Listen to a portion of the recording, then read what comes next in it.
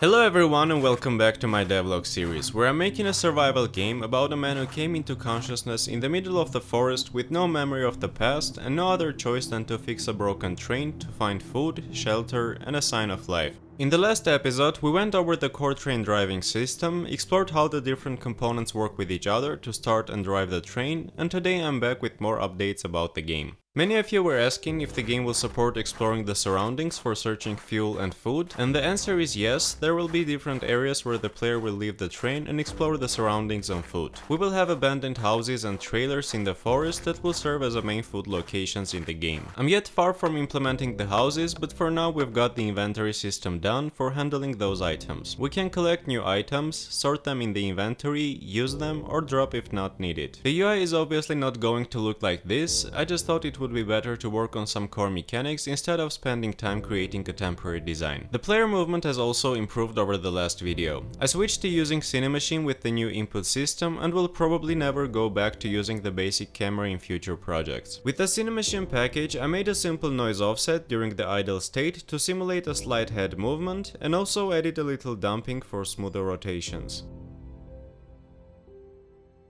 The firebox interaction has also improved and we can now choose which fuel item to add into it with this cool camera transition. We will make heavy use of the Cinemachine for making cutscenes in the game with multiple camera angles, so if you're enjoying the devlog series so far, consider subscribing for new updates. As you know from the first devlog, the game will have a storyline forcing the player to visit specific places in the world and take predefined actions like finding items, exploring areas and so on. The journey will consist of visiting 3 train stations before getting to the final destination, so for tracking those and guiding the player throughout the gameplay, I took my time to create a quest system in the game. In the journal, the player will see the current main mission, the objectives of the mission, and the specific tasks of the objective. I'm pretty happy how the system turned out, as it now allows me to create any type of mission I will need in my game, both for the main storyline and for the side quests. Similarly to the inventory design, everything here is also going to be changed not to scare the players. But one thing that for sure will not scare you right now is the new day and night cycle, which I absolutely love how it turned out. Achieving pleasant colors and natural lighting in my games was always my weak point, so I did my best to get a solid lighting for this project. I was always hesitant about using third-party assets in my games and always preferred to code my own systems, but wisely using assets to save time is something many professionals do, so I also ended up with using an asset for configuring the lighting and the day and night cycle. I will shut up for a while to let you feel the mood of the game and see the new lighting configurations.